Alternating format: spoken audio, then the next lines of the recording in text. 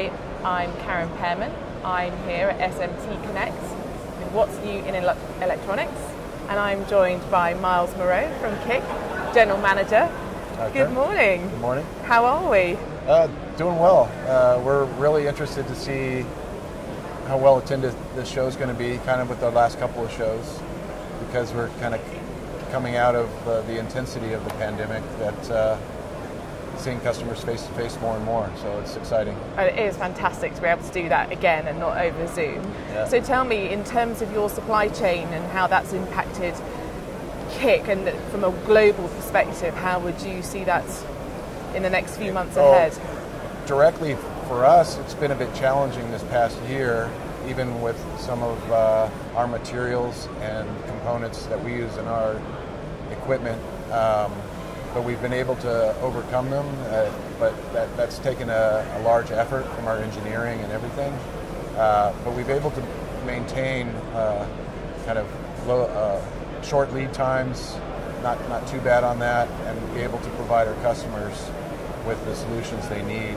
And then our customers have been able to utilize some of our solutions and the features of them to help, because they kind of have a start and stop of when they do get supplies in, they immediately have to build production. And some of our features around the reflow process and wave process are able to help them shorten the time it takes to get a product up to speed and the setup on the equipment. So a combination of both things kind of helps them step through this kind of start and stop production based on when are they going to get components in. And as soon as they have a new product and components in, they need to start up production fast, and then they can utilize some of our solutions with that. So in terms of your next steps, in terms of the next year ahead, where do you see KIC being? Well, we see the demand is there, right? The demand, the consumer demand for products is there, and our customers, the electronic manufacturers, have the demand. It's all this start and stop that really makes it challenging. But I think we see, especially in Europe, is there's more capacity in the long term going to be added here. That supplies are going to be, and manufacturing is going to be more regional rather than everything based in Asia.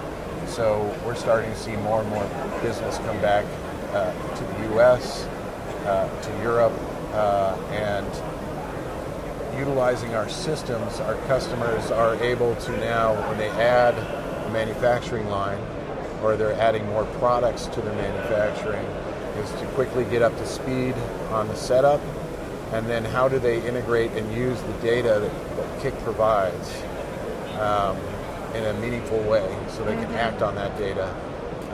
And that's where our products this year is not like a new piece of equipment, it's actually the data. So the big push from Industry 4.0 for the last decade, and it's getting more and more mature, is how do you have actionable tasks off of the data, and how do you automate that? So that's our kind of theme for the year, if you will, is taking our systems and being able for the customer to integrate it into the factory. So in terms of counterfeit products and things like that, does that ever enter the supply chain? Do you ever have to have those? Well, with our system, we don't deal as much with that part of the process, and that's one thing unique about when you're talking about reflow and soldering is every other part of the main parts, say printing, placement, you actually have materials going on the product. So they're adding materials each step. Well, in the reflow process, you're adding heat. Right? There's no new material, you're just adding heat. So we don't deal with the material itself, but the quality of the process on reflow. How is that heat applied? So then when the board comes out of the oven and the components are soldered, how does the customer know that was done properly?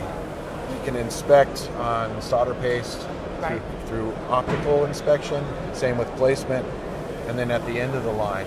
But reflow is kind of unique in that what's being applied there is heat. So our system is creating a profile and calculating the profile when the product exits.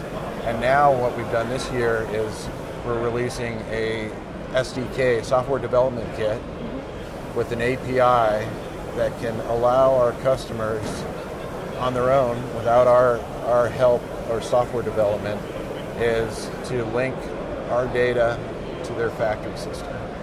And then through all this inspection data on all the processes, they can make automated decisions on, okay, this is what happened on the print and the placement combined with the profile data. Now, okay, are we going to see defects soon? And they can prevent defects from happening by this set of data and this automation.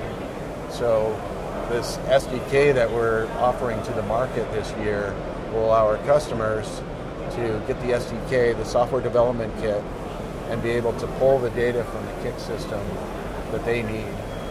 And it's kind of like a custom solution for them. Yeah.